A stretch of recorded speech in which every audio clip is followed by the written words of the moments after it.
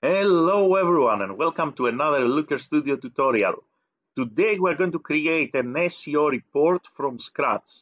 We're going to learn how to create a Search Console report through Looker Studio from A to Z. So stay with me and you can follow my steps and create your Search Console report. Before we go straight to the point, please like the video, subscribe to the channel. It helps tremendously to create new content, so thank you very much in advance. And off we go. Step number one, you're going to go to lookerstudio.google.com. From here, we're going to create a new report. So we're going to click on blank report. Once we click on blank report, then we need to select the Search Console as a data source. So when this little screen pops up, either you're going to scroll and find Search Console, or with the search bar, we're going to type Search Console and we're going to select Search Console here. What we need to do here is to select our website. So under sites, you need to select the site that you need to create this report for. Of course, in order to do that, you need to have access to Google Search Console. Under tables, you need to select site impression. And then under search type, you need to select web. So select site impression and web. With this configuration, the data in Google Search Console will match exactly the data in Looker Studio. Select your website, site impression, web, and now we're going to click on add to add this data source to our Looker Studio report. So we're going to add our data source, we're going to apply here, and the system will create a new Looker Studio report. There's going to be a table here, most likely we don't need it, so I'm going to remove it. And let's get started with building this report. I'm going to take everything from the very beginning. If you have some experience with Looker Studio, you may want to actually move a little bit further ahead. But let's start with giving our report a name. So from the top left, we're going to come here where it says Untitled Report. We're going to call our report Test SEO Report. Then we're going to click on Insert, and we are going to add a header for our report. So we're going to scroll down and select a rectangle. I'm going to form a rectangle in my screen.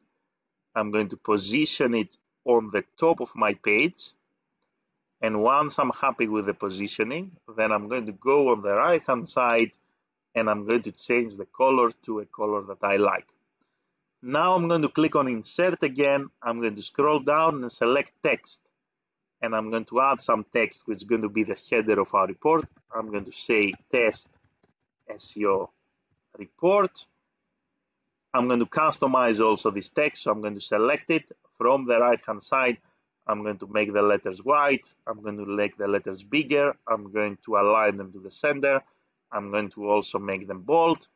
And that's the header of my report. Let's add a logo also. So let's say we are an agency or we are a big brand and we want to make it branded. We're going to click on Insert. We're going to select Image. So we're going to add our logo here. And now that I added this placeholder, I'm going to go to the right-hand side, select File. I'm going to select the logo. And voila, we have our logo here.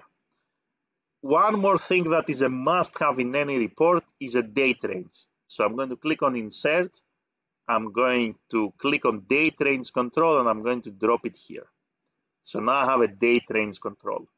And from Style, I'm going to make this white, and I'm going to make the letters a little bit bigger here. So we have a date range that we can use to change the dates. Now that we did a little bit of pre-work, let's start building the report. There are 4 metrics that matter in SEO: impressions, clicks, click-through rate, average position. So let's start with inserting those. We're going to click on Insert. We're going to select a scorecard. So the first scorecard is going to go here.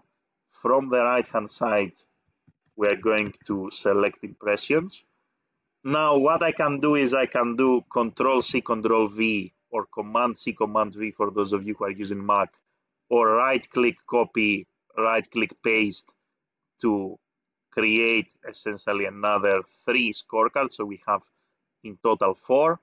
I'm going to grab all of them. I'm going to align them nicely in the middle of my report. The first one is going to be impressions. That's already configured. The second one I'm going to select from the right hand side. I'm going to select clicks. So here either you select the scorecard and then you can click on metric and you can find the metric you would like through this list, or you are going to start typing here in the search bar and you're going to select the metric you like. So let's select, for example, here click-through rate, and for this one I'm going to select my average position. So I have impressions, clicks, click-through rate, average position for my website.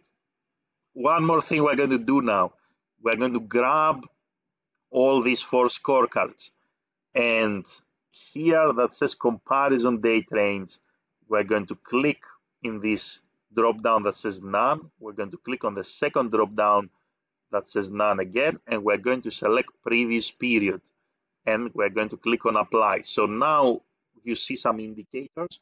We compare the performance of our website with the previous period, which means if here I'm looking at, let's say, last quarter, the system will compare with the previous quarter and the indicators will change. If I select a different date range, for example, this year, the system will compare with the previous year. If I select this month, the system will compare with the previous month. So whatever the date range, the system will always compare with the previous period. So now that we selected last month, the system will compare with the month before. This is what comparison with previous period means. If you want to do it individually also, you can do it very easily. You can click on the scorecard, you scroll down, you see here comparison date range, you click here, you select previous period, and you apply, right? So that's super easy.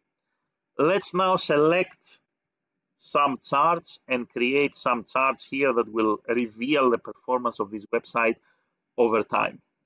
There are many ways to create a report now in terms of the selection of the charts. I'll present what I feel is going to be the most useful type of chart to include here in your SEO report. So we're going to click on insert, and I'm going to add a combo chart. I'm going to drop it here. In this combo chart is a chart with 2 metrics. The first metric that we are going to have here is clicks. The second metric that we're going to include is average position. And the dimension here is not going to be Google property, it's going to be date. Now, if we are to go and look into, let's say, this year-to-date performance after this configuration, so this year-to-date, and click on apply, you're going to see that this chart now will expand and will basically report on clicks and average position over time. There are a couple of things that we need to configure now here for this chart to be correct. The first thing that we need to do, even as my report is loading here, is to select this chart and go where it says sort here. And I want to sort not by clicks, but I want to sort by date. And I want to sort by date in an ascending order. Ascending order means from January all the way to December, right? So now you can see here this line represents the clicks, and then this column here represents average position. Still, it doesn't really look that great. So once we sort everything nicely, we're going to go to style, and we are going to say that the clicks, I want them to be bars, and I want them to be measured on the left axis, and under series number 2, the average position, I want it to be a line, and I also want it to be measured on the right axis. So here you can see the clicks and average position over time. And you can see the story basically of the performance of this website. So this website was going very well. This is a test website, it's all AI generated. Then it got hit by the update of Google. And when it got hit, clicks actually went down and the average position deteriorated, so it went up. So everything is very clear here when you have this chart, clicks over average position by date. Now, personal opinion, I don't like the grid lines, so I want to remove them. So if you select the chart, you can go under style, you can scroll down, you will find grid at some point. You can click here and you can remove the grid line. So now it looks a lot cleaner. So this is the first chart that I like to have. And sometimes it even makes sense actually to have here this chart occupying the entire screen, so you can get a sense of the performance of your website as you access this report over time and how things are moving. What else are we going to include in this report now? At this stage, let's add a couple of filters. So I'm going to click on insert. I'm going to add a drop down list filter. I'm going to drop it here, and this filter, I'm going to click here and I'm going to select country. I'm going to change the metric to clicks here. And now how this works is that we have the performance of our website over time. I can click on the country filter and I can select different countries. For example, only Nigeria, only United Kingdom, only United States. So I can narrow down to country performance. So this is a very useful filter to have for your report. What else do you need to include as a filter? Either we're going to copy this drop-down list, or let's actually do this job one more time. Click on insert. We're going to add another drop-down list here. And let's add another filter. This time we're going to go on the right-hand side and we're going to say device category here. So not only I can filter by country now, but I can also filter by mobile, desktop, tablet. And let's add another filter. This time I'm just going to copy paste this one, Control C, Control V. And this filter is going to be by query. So if I want, I can go and I can use these filters and I can say, let's say I want to have a look at my website's performance this year to date, only for, let's say, United Kingdom, only for mobile, and only for specific keywords, for example, right? So you can have these selectors on the top and you can customize your SEO report to your liking, right? So that's very, very useful selectors that you can have. Now let me beautify the report a little bit. Since we have maybe these three selectors here, let's actually bring the date range further down and maybe style it again back to black. Make everything, let's say, kind of similar in terms of the fonts. So now here I have all my selectors under my header, query, device, country, date range, so I can actually filter my performance. Now let's add a couple more things here. We ran out of space, so we need to include more space. So we're going to click on page, current page settings, go to style, and let's add 3000 pixels here. So now we have a lot more space to play. What I'm going to do here is I'm going to insert a table to begin with here, and this is going to be query performance. A lot of you like to have this table. The dimension here is going to be query.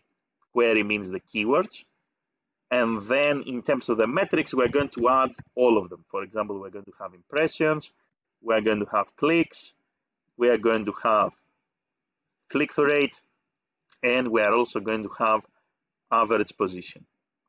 Right, so here we have a table that is going to showcase the performance of queries, essentially different keywords, for whatever date range we select.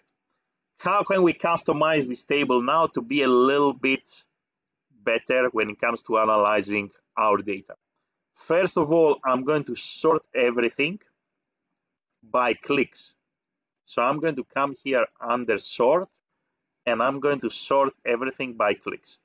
Second thing I'm going to do, under the number of rows here, under pagination, I'm going to come here and I'm going to say I want only 20 entries. So this is going to be a table that is going to showcase the top 20 queries.